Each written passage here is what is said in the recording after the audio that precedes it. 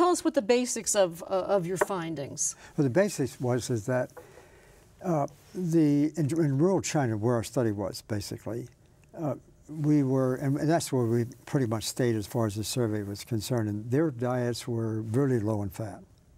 The average fat content was only 14.5%, whereas ours was like 35. I mean, low in fat, high in dietary fiber, high in plant material. I mean, there was a range there for different counties, but very low.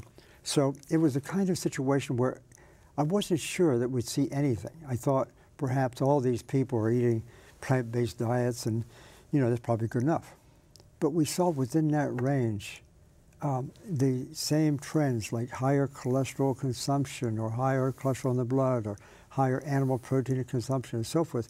We're starting to see these trends that going from a very low level, almost no animal foods, to only a modest level, the diseases started to appear.